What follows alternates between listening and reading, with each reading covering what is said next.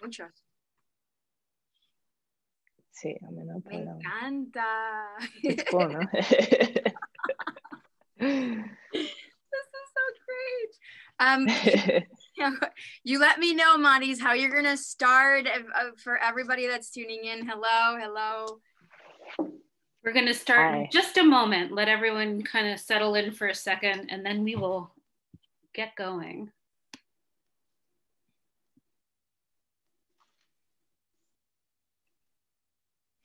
Okay. Welcome, everyone. My name is Maris Kreisman, and I run events and marketing at McNally Jackson, and I'm so thrilled to welcome you tonight to another excellent virtual event for the store. If you go to McNallyJackson.com and look at our events calendar, you'll see all the amazing writers and programs we're hosting in the coming days and weeks. I'm adding more every day, so please keep an eye on the site or subscribe to our newsletter to hear more about what's coming up soon. There will be time at the end of tonight's conversation for your questions. You can use the Zoom chat function to submit any questions you have, and we'll get to them before the end of the evening. We're so glad that even though we can't all be in the same room, we're still able to host events like this during this difficult time.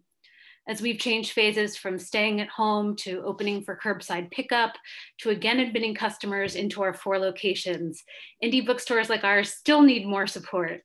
And so if you enjoy free events like this and want us to keep hosting more of them, please buy books from us.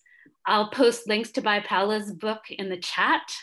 And I will also post a link to our events fund because we would really appreciate any donation you can spare. And now I will stop begging and introduce the author of Finding Latinx, Paola Ramos, who is a host and correspondent for Vice and Vice News, as well as a contributor to Telemundo News and MSNBC. Ramos was the deputy director of Hispanic media for Hillary Clinton's 2016 presidential campaign and a political appointee during the Barack Obama administration. And she also served in President Obama's 2012 re-election campaign. She's a former fellow at Emerson Collective. She received her MA in public policy from the Harvard Kennedy School and her BA from Barnard College and Columbia University. She lives in Brooklyn. And joining her in conversation tonight, receiving a star in the Hollywood Walk of Fame in 2018, Zoe Saldana is herself the epitome of a true star in Hollywood, earning a reputation as a versatile and respected actress by choosing roles that she feels passionately about. Notable film credits, just in case you didn't know, include Avengers Endgame, Oscar-nominated film Missing Link, Avengers Infinity War, Guardians of the Galaxy, Live by Night, Star Trek Beyond, and Avatar. Recently, she wrapped production on Keyhole Garden, tracing the romance of a man and woman whose love for each other struggles to overcome the divisiveness of life on America's southern border. Furthermore, she's spending time behind the camera with her film production company, Sinistar, founded with her 2 sisters. She's currently focused on Bise, her digital platform reshaping the cultural narrative of shining light on the untold stories that reflect today's America. This platform provides a voice to Latinx youth through Facebook, Twitter, Instagram, as well as YouTube videos and podcasts. It fills a niche for young Latinx audiences craving positive portrayals of the modern American experience. Saldana was born and raised in New York. When not on location, she resides in LA with her husband and 3 boys. It's my pleasure to have you both here. Thank you so much, Paola. Yes, thank you so much. Excited to be having this conversation with you. I mean, me too. Really, really, really excited. Thank you for doing this. Of course. So, I mean, let's start by talking about the big elephant in the room, which is a word that I learned I would say 4.5 years ago. And it was hard. It was hard, slipping out of my mouth at first. But then once I started talking to so many young people in America and how they identified with this word and the pride that they felt, now I can't imagine a world without this word. And the word is Latinx. So first of all, I think you're right. I think there's a lot of controversy behind the word, right? I think people are instantly sort of unsure when you introduce like a new word in the vocabulary. There's a lot of rejection. But to me, when I break it down for folks, I'm just like, it is a more inclusive way of referring to the 60 million Latinos of us that live in this country, right? The X that a lot of folks are sort of scared of is nothing but an invitation for anyone among us that has ever felt left out of the community at some point, right? Left out of a label, of a story, or of us. So that is if you're Afrolatino, if you're queer, trans, indigenous, if you're conservative or liberal, it is a word for all of us. And I do think it forces us, among the controversy, right, which rightly so, and I invited, at least it forces us to understand who we are, or like it forces us to look at ourselves for the first time that I don't think we've done in a really, really long time. What attributes to that, do you think? I think we've let like mainstream media and posters and these like massive companies sort of label us with numbers, no, and that's sort of become the story. The like, you know, our story has always been the power in numbers, no, and I think we've sort of let that go. I also think that I just think about my dad, no, and my parents when they came here, and I think the story sort of remained with them. No, it was the story, the immigrant story. No, that was the journey, how you came here and why you came here. And I think we left it at that. And I think the gap is that we haven't really understood what the children of immigrants did with like all of the rights that they fought for us, right? So like, what have I done? And how have I stood in my parents' shoulders, right? What have I done with all of the rights that they came to this country for, no? And I think that's the gap, no? The evolution that we haven't really just spent time looking at and understanding. Is that the reason why you were compelled to write a book about it? I wrote the book, so honestly, it was exactly 4 years, literally 4 years ago, almost. It was November 6th. I've blanked out the last election, 2016, but it was exactly in 2016. Yeah. You know, I have blanked it out, but it was, I'm in the Hillary Clinton campaign, right? And my fancy role there was Deputy Director of Hispanic Press. And so, you know, regardless of your political inclination, I think a lot of people did expect the Latino vote to be the main story the morning after the election, right? Because I think a lot of people thought that we would show up in unprecedented numbers and that it would be Latinos who would be responsible for ensuring that Donald Trump didn't make it into the White House, right? Yeah. You could agree or disagree, but that was sort of what we all expected. And we were wrong, right? Less than 50% of Latino eligible voters actually showed up, like less than 50%. And so that just made me, you know, that just made me question my own assumptions and made me question a lot of my own work. It made me question if I even knew what the hell I was talking about, right? When I referred to ourselves and when I thought about outreach. And that was sort of the birth of the idea, right? Like, who did we miss in 2016, right? When we were traveling to all of these battleground states, who weren't we talking to? Who were we turning away from? And who, again, how had we changed in the last years? And all I had to do was look at myself, no? And were we talking to queer Latinas? Were we having conversations beyond immigration? And we did slightly, but not enough. And so that was sort of what prompted me to look into it.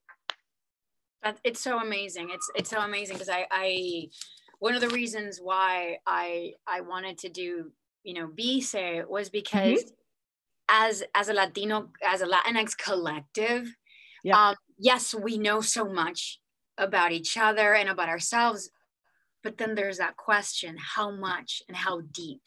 Are we like a mile wide and an inch deep?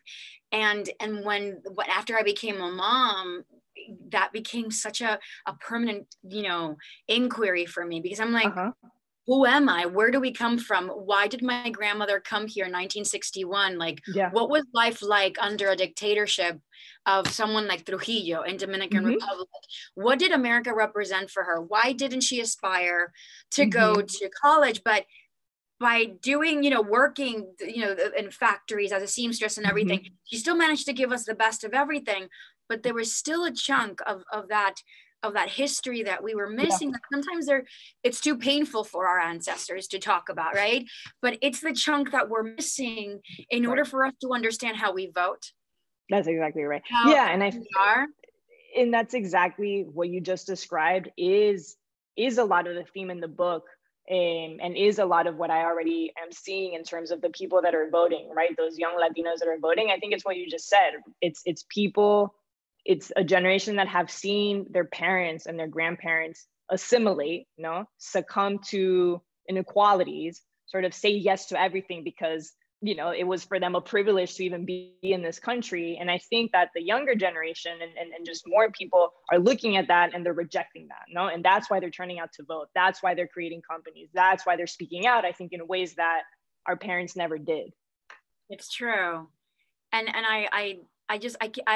I'm so excited for your book being out there and the conversations that you're adding so much complexity to a general conversation. We've been represented as a general, you know, public in media in America, and by general I means Mexican, primarily Mexican public, right? And there's just not enough just layers into having these conversations, and I'm so happy that you, after last election, you were inspired and really you felt responsible to navigate. I mean, you trekked across our nation to meet with big groups of people. What were the biggest surprises that you took from you know, this travel that you did across America, and what were the things that reminded you we are who we are? Yeah, I mean, honestly, every story impacted me in different ways. The first thing that comes to mind in terms of, you know, my eyes being very wide open was finding this like incredibly powerful and beautiful indigenous community in the South, right? All of a sudden I find myself in rural Georgia and in South Carolina, and I'm there and I'm spending time with a big Mayan community that has been there for generations, right? And suddenly I'm in a room. It's September 11th, and I'm in this like art center, and I see Mayan kids, you know, speaking in Ganjobal, speaking in Mam, speaking in their indigenous languages, and doing so in a sea of like white folks. But they're doing it not for them; they're doing it for their parents, because their parents had always felt ashamed of speaking in their language, no, have always felt ashamed of being who they were, and so. A pattern that I noticed in that community was sort of the silence, right? When I would step into some rooms, a lot of the indigenous moms would be more reserved or would be silent or wouldn't speak because they've had to pass as Spanish speaking Latinos their whole lives, no? When really their first language was Mam or Ganjobal. And so that really impacted me. I think another story that I always think about was meeting Carolina Lopez, who's this incredible a transgender activist, trans women in Arizona by the border. And so that chapter I titled Shining Light, because with her, I was able to understand an element that I think is relevant among all the Latinx community, but I think she exemplifies it in a way that really impacted me, which is this idea that, like, you know, many people are able to carry through the most difficult times, including now like COVID-19, because there's something at the end of the tunnel. There's some form of light at the end of the tunnel, some vision, some form of hope, and that makes, you know, so you keep going. You know, we always say that there's a light at the end of the tunnel. People like Carolina don't get any light, you know, because there are people that come to this country looking for opportunities that they didn't have in Latin America, where the average age for trans folks is no more than 35 years old. And yet someone like Carolina gets to Arizona, can't find a job, is criminalized time and time again, ends up in a detention center, is sexually abused, comes out, has no community, and yet she keeps on going. You know what I'm saying? So like that with her is just, it is a resilience that I think is just extraordinary, and I think is present in all of us. But I look at her and I've learned so much from the trans, specifically the trans migrant community, which I also spent time with here in New York City under COVID, how they get up every day and keep fighting and power through with no light among them is amazing. It is. My heart, just to hear you say that, my heart was like just exploding, because I get that. I get that there's that word hope in Spanish. I've always loved it more in Spanish, la esperanza. And it's such a precious gift, you know, that we're all given from the moment we're born, and life may have all these adversities tossed at you, and yet you still have la esperanza, the hope that you're gonna get to that one place. You don't know what it is, you don't know where, when, how, but you're heading towards it, and that's pretty amazing. Yeah. What was I gonna say? Now you said, you know, talking about this story, you call that chapter Shining Light, right? I want to shine light on a topic that is very, it's It's very dear to me. I mean, it's very strong with me. It's not dear because I'm as a woman that now is in my early 40s, being a mom and being all my hyphens. I can honestly say that I am a proud Afro-Latina. But for many, many years, that was just something that was easily diluted. It was you were encouraged to dilute that in order for you to lavar la raza, for you to sort of wash up and everything. And I had no idea that the Enrique Tario, what's his name? Yeah, Enrique Tario, yes, is Cubano. And the chairman of the Proud Boys. And that's right. And I want us to talk about this because this is something, and mind you, I'm gonna trail off a little bit, but you can always bring me back because it's you. No, we want to hear you trail. I participated, earlier this fall in like a group of, a collective coming together, to amplify the message of Latinx pride and everything via, like social media. And they had all these experts on, and they were showing us all these decks with, this is the Arizona market, this is the Florida market, these are the amount of people that are voting, the amount of people that are purchasing this, registered this, and I'm like, where is the East Coast there? Where are the Afro-Latinos? I saw a lot of Central American, primarily Mexican, and mind you, I've lived now in Los Angeles for 15 years now, and I started BC 4 years ago here in the West Coast. So a lot of our stories are about our community around us because we just don't have the budget to travel. And I get that. I understand the limitations when you don't have, the economics to basically cover all of your stories across our nation. But when you do, why is there a choice to not cover all of Latino communities, primarily the Afro-Latino, which as a New Yorker, Washington Heights is just like a little fucking Santo Domingo. I go to Pennsylvania, I go to Boston. I mean, that's interesting because that's, and that's, I followed Danieli, who's an Afro-Latina poet. She's a writer, and she actually said something similar to what you're saying, or her experience was similar, where the reason why I was attracted to Danieli's story is because I remember, like, I was on Instagram and I'm like stalking her and I'm like, wow, this girl is badass. And one of the reasons I thought she was badass is because of the way she like owned her Afro-Latinidad and the way that she was speaking about it. So, everything in her profile and her work was about that. Yet who Danieli is in New York suddenly changes when she's in California. And so I followed her over to California, and that's exactly what she was saying. She was like, I came to California and suddenly it was like I had to come out all over again, right? Because my story was suddenly erased again. And so I met Danieli in UCLA, and she was giving a talk to like young Latino students, most of whom were Mexican. And in her conversation, she basically was just like, immigrants also look like me, and she had to like re-educate people. I also migrated. When you migrate, it's not just about the borders, right? You can migrate many different ways into this country.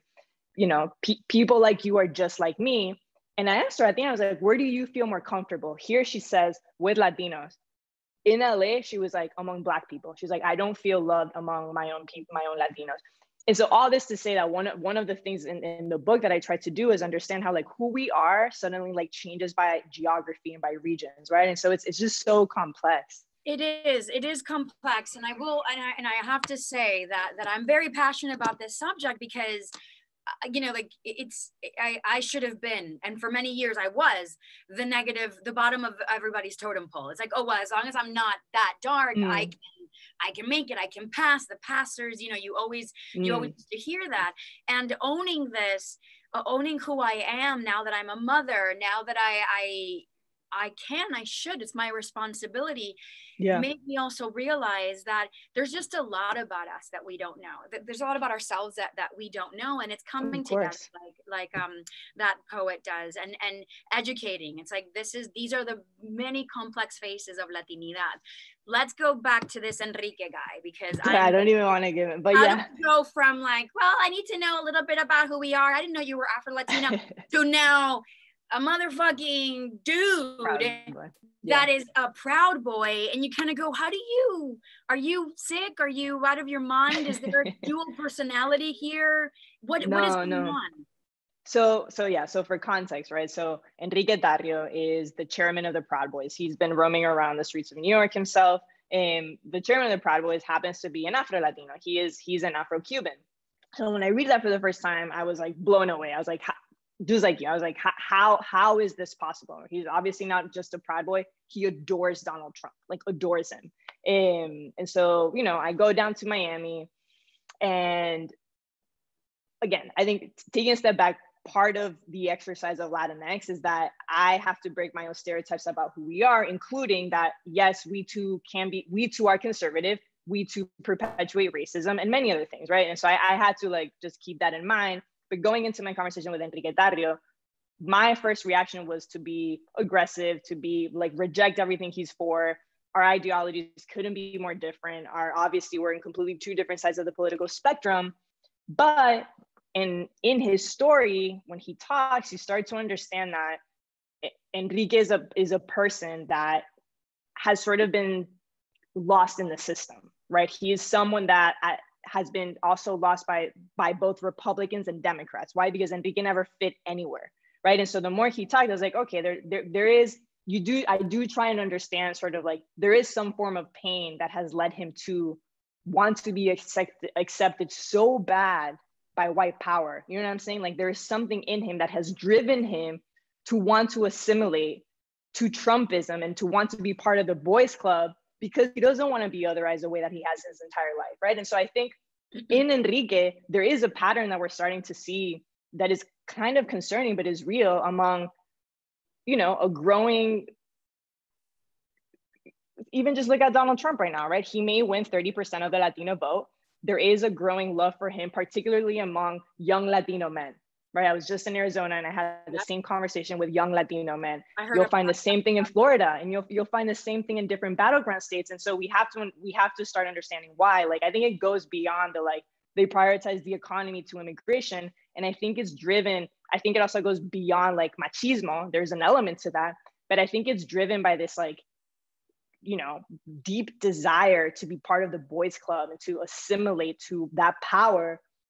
And that's because at some point someone fucked up with them too.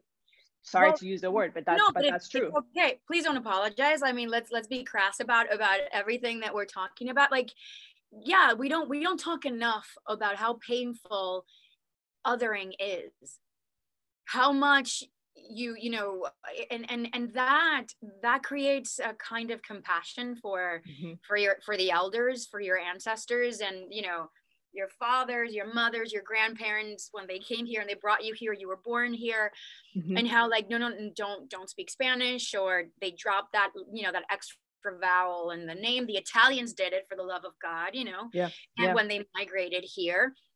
But I'm just curious to understand where it comes from, you know, like I'm still in this inquiry, like when it comes to us as a community, not just the community that's here in the States, but the community that is still there in their native lands.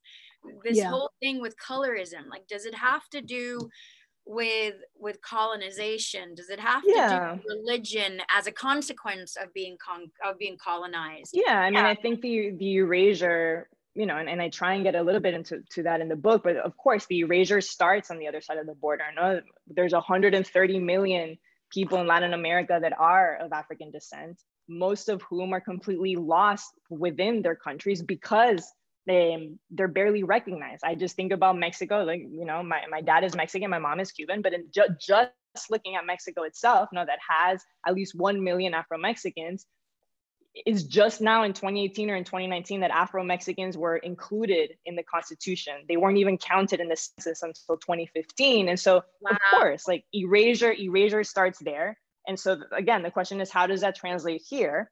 And so I think, you know, there's a lot of elements, but I just talking right now, one story comes to mind of someone else that I interviewed for the book, Carolina Contreras, who is the owner of Miss Rizos, no? A beauty salon, and they obviously, a big clientele of them are Afro-Latinas.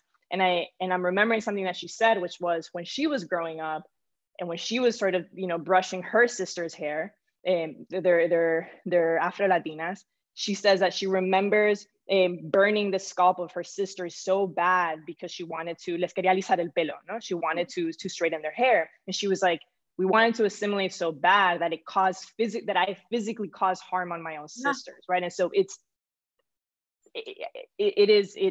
that real. To me says it all, yeah. Which is why I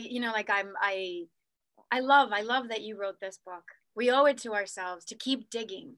And that's what you did. You were digging for 4 years to uncover the truths about ourselves so that we can better understand and we can forgive and we can also learn and we can evolve and we can grow. To me, I'm learning, and I do want to be clear. Yeah. Like I'm learning. It is like 1% of the entire story. I'm not here to be a voice for it, but I'm here to help tell people's stories.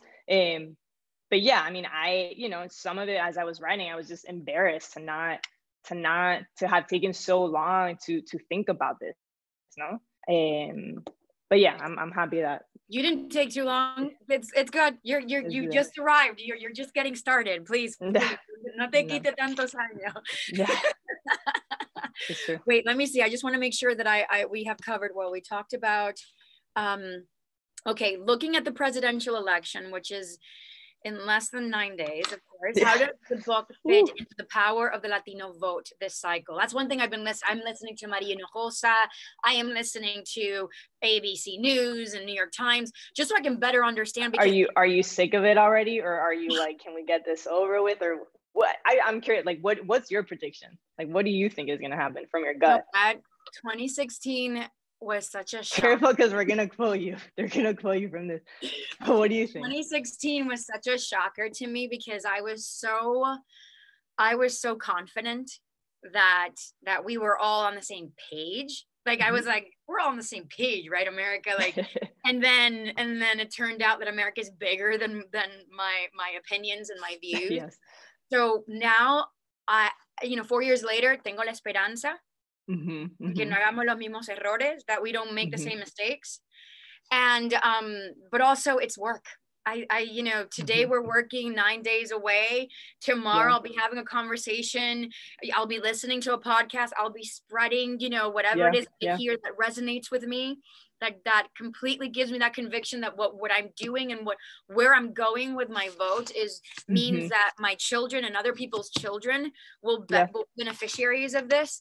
I'm just going to keep going until they tell us, okay, we have a winner. We're good. Yeah. Which who knows how long it'll take.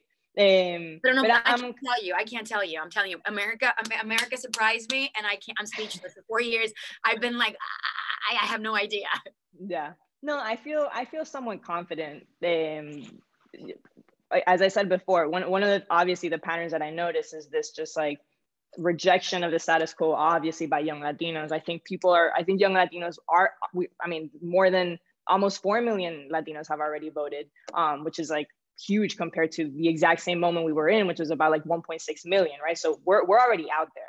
I think it's driven by a lot of young Latinos. I think obviously COVID-19 accentuates everything. It is life and death for many Latino communities. I think the hate that Latinos have felt in the last 4 years, you can be the most privileged person, you can be the most, your skin can be lighter than this wall, but in Trump's America, there's some point in which you've been otherized, no? And I think no one gets to escape that reality. Ever. And then I also think there's like Enrique, no, exactly. But that's the thing. And that was very interesting embedding with a lot of Latino Trump supporters, where they tell me a lot of things to my face, but then when you follow them into the Trump rallies or into Trump spaces, son los que están en la esquina, no? And there's still an us and them, no, and which is sad to watch. But anyways, I think the difference here is that I look at 2008. No, I look at the history of Barack Obama. You win elections with stories. No, when people feel like they're part of a story and they're inspired, you win. Not change and hope. People believed in it. It was historic. And I think now the story is more simple. It's like the history of defeating Donald Trump. Unfortunately, that is the story. And I think that will drive people. And I think Latinos have been at the centerpiece of that story. In every battleground state, they've been the victims of some form of hate. And I think that will drive them. Yeah, I think that's what we're seeing. I hope so. I heard a podcast that made me feel really good. I think it was last Friday, and how even though we're talking about like how conservative we are, primarily as we're known as a community, there's still more Democrats within our collective communities than we are Republicans. So that made me feel like, oh, okay, crap, like we're just focusing too much on the 20% and not the 60% of registered voters who are voting. And I just want to see it out. I hope it's there. As we know, the Latinx community has become the nation's largest voting bloc. Is the sleeping giant finally awake? Do you think that we have finally this? Yeah, I think that's it. And I that term, I think the difference is like for so long, we've been waiting for answers and waiting for resources and waiting for people to knock on our door, which is why the sleeping giant is the word, no? It's not so much that Latinos were lazy, or that we didn't vote. It's that people didn't really win our vote, no? They asked for our vote, but they didn't. Exactly, yeah. I do think we've seen a lot of progress lately, but I think that's a big difference. No, you win the vote or you ask for the vote. And I think regardless of how people feel about what happened in this election cycle, I think no one's waiting for answers, right? And to me, what really excites me is you look at 2018, you look at something like, obviously, Alexandria Ocasio-Cortez wins. You can love her or not love her, but she is changing Congress, right? And then you fast forward 2 years, and the people that are running for Congress already indicate that change is happening. Now you have a queer Latina from California that's running. You have a queer Afrolatino that's running. You have a Latino and Arab person that's running. You have a Latino and indigenous veteran that's running. And so it is diversified and different in a way that I don't think we've ever seen. And so that gives me a lot of hope. That's amazing. The sleeping giant, it just made me think of that moment in David Lynch's Dune, when Lachlan wakes up and he says, "Father, the sleeper has awakened." I really, sorry, I'm such a sci-fi geek. I always think in those terms, but but that's makes me happy. I think that what I've learned now with having this conversation with you is, one, finish your book, which I am. I'm in the middle of it. I'm so excited. Thank you. Share it. Make sure that everybody that you know, not just Latinx, but everybody that you know that has an affinity for the Latinx community must read it. And I know that we just have to keep reminding ourselves that we are, for every one bad step, there are 5 better steps that we're making as a community, because we are growing. And we're definitely understanding where we need to go and what we want for ourselves. Thank you. What are your hopes for your book? What are your hopes for 2021 now that your book has launched?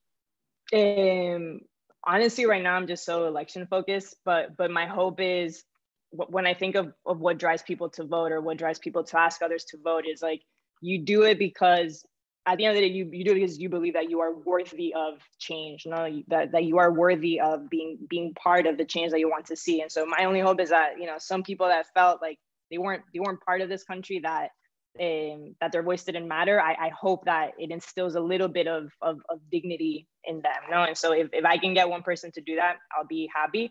And then also, yes, you're right. Like, it is a vote. It is a vote. It is a vote. See, I'm so... No, but it is a book as much for us as it is for everyone else, right? Because we can talk about this all day long, but if other folks, like if all of the white folks in the country don't talk about it, then that's a whole other battle there. Yeah, and I think that is the battle First, we have to continue. We have to win. We have to win our little battles, and then we have to come together as a force, united front, to win the battle. I know that we wanted to open the conversation up for some questions from our awesome 41 peoples. Thank you so much for tuning in. This is so amazing. Is there anything before we open the Q&A? Is there anything that you wanted to cover that I forgot to mention? No. I just want to thank you. I want to thank McNally. You know, it's a tough time for everyone, but I'm so grateful for you all for hosting this, and it truly means a lot. I live 2 blocks away from one of the bookstores, and so it's part of my everyday, and I'm very grateful for you guys like opening up this space. Amazing. That's all. Anytime you want to talk. I mean, it is COVID. The Rona has us all home. So just hit me up, because I would love to have these frequent conversations, because we're in such dire need of just solidarity and sharing knowledge and growing. So that's something I definitely want to, extending that invitation to you now. Thank you. A ver, las preguntas. And obviously, questions will be for you too, Zoe, because you are Zoe. Okay, let's see. So Betsaida Alcantara, you know what? I have to say this. Betsaida is a dear friend of mine, and she is, honestly, Betsaida, I just have to laugh because I've been doing many book events, and like she's always in all of them, and she's always asking questions. And at some point you will have to get sick of my voice, Betsaida, but you don't. Okay, so why are Latino men supporting Trump in such large numbers as compared to 2016? The thing is that it's been, I think the concerning thing is that it's not necessarily that they're increasing that much more, is that it's constant, right? And I think after 4 years, people thought that those numbers would go down, but the problem is that it's been a constant 30%, and that's not necessarily going down. And then I think it's just the obvious, I think we see the gender gap widening. There's now more Latinas than ever that are going Democratic compared to Latino men. And then the inverse, where like suddenly you're right, there is an inching towards Trump among Latino men. Honestly, at the end of the day, it must be some form of sexism. People see Trump, people see a man in office. They see a strong man, and I don't know. I can't understand that. I can't even fathom that. But I think that turns on some men. Some men that do want to see that power in the White House, and that do like to see that language. That banter talk. It could be weird, and the fact that we know exactly what we're saying, that we know exactly where it comes from, is the part that we should always keep arguing about. But what you're saying about women, Latinx women are over-indexing more than any woman, any American woman, white, black. Yeah, that's right. Anything. We're over-indexing in college enrollment, starting our own businesses. Our buying power is doubled, because not only do we buy for our homes, we also buy for our parents, because we take care of our people. So never underestimate the power of a female Latinx. And I think that we're just getting started. I'm so pumped about what the next 4 years will be in our next election, and the kind of conversations that we're going to have from a female Latinx perspective, more than the male Latinx perspective. I just wanted to add that, because somebody it's that, and I was like, what? Let me see the stats. Holy shit, that's amazing. I was so pumped. No, but it's true. I see another one. It says, how do we help to move the conversation away from only an immigration story? I mean, that's a $1 million question. I think you're right? We look at the debate stages, at the debate questions. The only time when they talk about Latino voters, you're right, they only talk about immigration. I think it may start changing, because you look at the Latino electorate, and more than 40% are millennials or Gen Zers. And I think, obviously, although immigration is personal for all of us in some form, that demographic shows you that they are interested in other things, and that starts to take on more power. No, obviously they're interested in healthcare. They're we're entrepreneurs in incredible ways. We care about education. We care about everything else. But I do think the fact that Latino voters are so young, I think once we get past this election, I think that'll start to shift the conversation into more issues. Of course, but can I add? I think that how do we help to move the conversation away when the 524 children that have been separated from their families get to go back home to their parents? I feel like we that's true. I understand there's so many topics that are very important in our nation, but they have to take a supporting role if a child is separated from their parents. And no adult in America can speak for that child. And I think that you're absolutely right. It's so important that we have to be that hammer that keeps banging on that nail until our next president just gives us answers, because we have to. No child should ever be left behind, and that's you're just, right.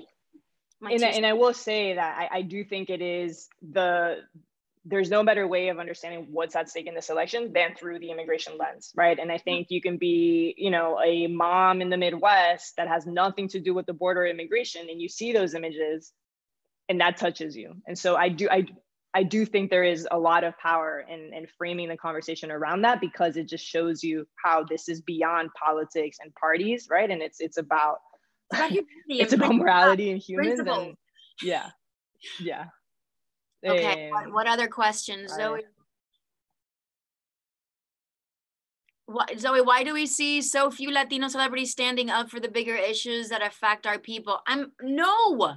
I mean, please follow She Se Puede. Please follow Eva Longoria. Please always hear, every time America Ferrera opens her mouth, just hear her out. Because that lady is spitting knowledge and inspiration at all times. We're all coming together. Paola and I are having a conversation. I'm lending support because her book is out and I need to read this book. So please understand that yes, we may be a few in a sea of other, ethnic groups, but we are definitely many, and we're growing. So your job, it's not just us to talk. You guys also have to listen. You don't have to follow me or anything, but if I'm ever having these conversations, please try to listen in to see if something that I'm listening into may be of use to you. And I do have to give you I think it is, you're right. There's many, but I do think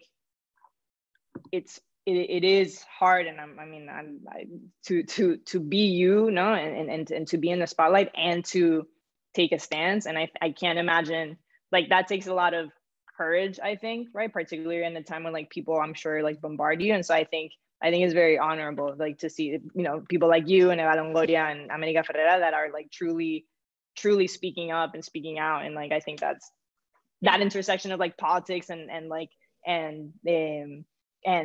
Hollywood that's amazing to watch. I think that makes a big difference. Thank you for saying that. Then I will continue to grow. No, we need you. What, you want to read a question aloud? Sí, maybe a lo mejor una más. ¿Qué figura de la comunidad Latinx admiraban? Oh, yeah, okay, that's a cool one. Yeah, when you were growing up, who did you admire within the community? Did you have someone? Oh, sí. I mean, and I keep learning about so many people, but like from a theater standpoint, because I'm a New Yorker and I will always be a diehard New Yorker. Raúl Juliá was just somebody that every time he would speak to me, he was this iconic figure because he was layered. He was so layered, and you didn't know. You're like, Boricua, like, is Italiano, and he would do different accents, and And Wow. like I feel like he's inspired so many actors like Oscar Isaacs and that say, you know what, I don't only want to stand for my community and for my race when I am an artist, and I need to be allowed to be a chameleon. So he's somebody I admired. I think that Edward James Olmos also had that in the beginning of his career, and then his voice became greater in his community because he knew that his community was so underserved. I was also listening yesterday to a podcast of Danny Trejo, and that is a story that is so inspiring, and he's so gentle and a person. From females, I you know, AOC, I have to say, she's the shizza, and she's a big one for me.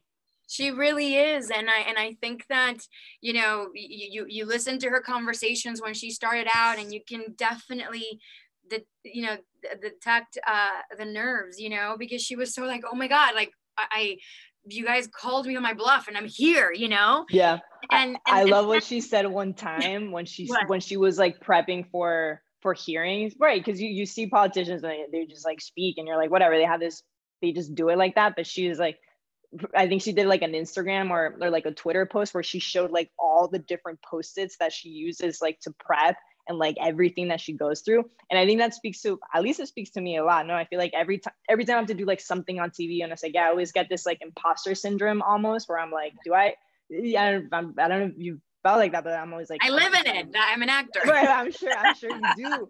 But I think it's real, right? And then you see her and you're like, wow, like if AOC is going through this, no, and she is prepping, and I don't know, it spoke to me a lot. Pero ponete a pensar también que de la manera, I'm gonna speak in English because in case people are tuning in and don't speak Spanish, I want you guys to be a part of this. But in the way that she was picked on was grotesque. And I felt scared for her. Had I been her, I would have immediately curled up into a ball. I would have changed, you know, the strength of my voice, because it cuts you at the knees. You know what I mean? It hurts. And it only made her stronger. That is a testament of her resilience, but also her purpose. Because I feel like every time that woman goes to sleep, she may feel defeated, but she wakes up and she goes, I went to bed with everybody that goes to sleep for another day that has nobody to speak for them. And she wakes up like rejuvenated. And that is definitely somebody that is raising me. And I know that I'm older than her, but I feel like a better person. I'm able to understand my nation. I'm able to understand my community. I'm able to understand women when I see her, you know, and I hear her speak, which is pretty inspiring. Even just today, Donald Trump insulted her. He was like, what did he say? He was like, did AOC even go to college? Right? Which is, but when he said that, I was like, well, there goes another million votes. Keep it going. You keep opening your mouth. It seems to be working for us.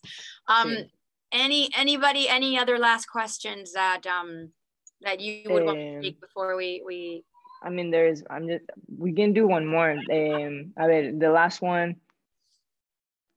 How do you connect to Latinx in other countries outside of the US? I'm in Toronto, Canada, and grew up on the West Coast, craving mi gente. I even grow maize from Chiapas in my backyard in the city, and I'm teaching my daughters our roots. That's adorable. That's amazing. I have a question for you. Oh, that was a question that you have to answer. Hold on. That was I'm just, this is the last one that popped up. I mean, one of the pushbacks against the term Latinx, right, is that it is, you know, rightly so, is that it is a very US centric word, knowing that it erases sort of the connectivity to Latin America. And the way that I see it is that is right. You know, when I think of Latinx, it is a word to me right now that is describing the experience of Latinos in this country. I do think, I hope that part of the conversation, forces us to when I think of everyone that I interviewed, you know, obviously there's like the story starts on the other side of the border, you know, and I do hope that the conversations inspire us to like create a more like collective at least just to understand what like trans and queer folks are going through in other parts of Latin America. When we think about Afro-Latinos, like how does that story begin truly in Latin America? No, what's the origin there? And so I think there's a lot more dialogue that needs to happen, a lot more. And so, you know, I'm curious to see how what goes on after this. I don't know. Do you think that Latinx, the term, will have the ability to sort of transcend, like reach out? I hope so. Me too. I hope so. I think we're very much in the initial stage of like, what the hell is this word? And like, why are we even talking about it? Which I think is good. And so I think we're very much in the initial of like, let's all sort of grow accustomed to it or not. And we're not, like, why is that? No. Yeah. But I do hope that it, you know, I do hope that it becomes, that there is a growing movement behind it. I hope so. I can't wait to hear like Latinx in Europe. You know, I self-identify. All the Dominicans in Germany, like, we're Latinx. I'll be like, yes, man, we're growing. Are there a lot of Dominicans in Germany? Yeah, very few. Not as many, not as many as in Italy, or, you know, but I tend to be like, I'm pretty sure you do the same thing. Like, wherever I go, they're Dominicans. Yeah. Man. Yeah, but those are my family. I have cousins. I have family in Japan. So I'm like, where are my Dominicans? That's a show you need to start. I know, Dominicans in Japan. En todas partes.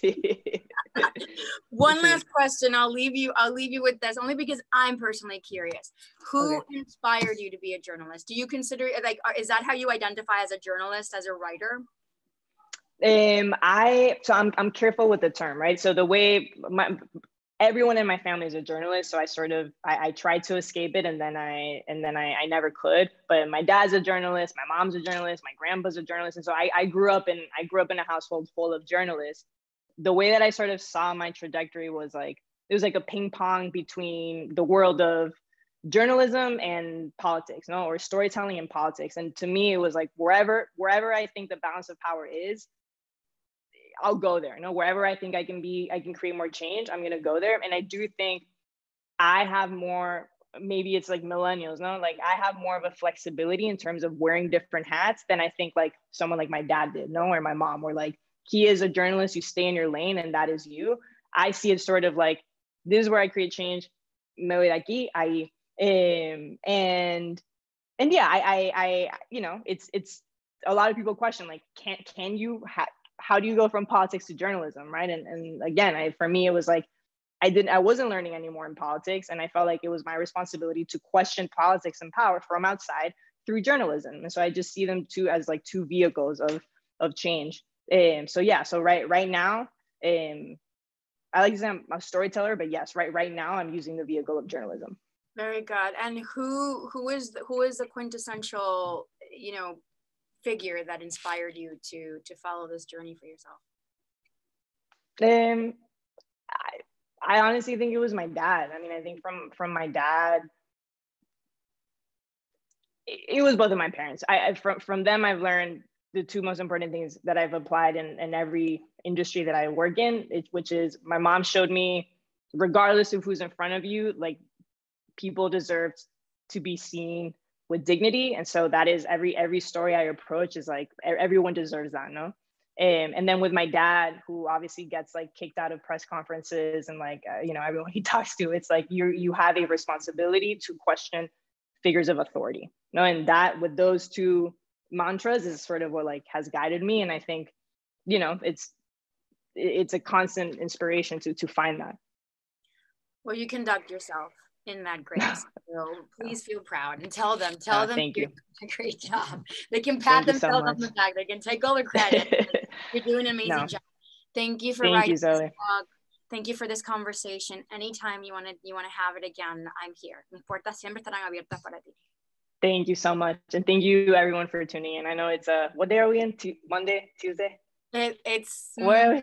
It's Monday. It's Monday. But and everyone is sick of Zoom calls, but I'm so grateful for everyone for tuning in and to you, Zoe. Absolutely. So thank you.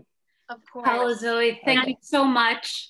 And thank you all for joining us. Please vote. Please buy books. That's about it. Yes.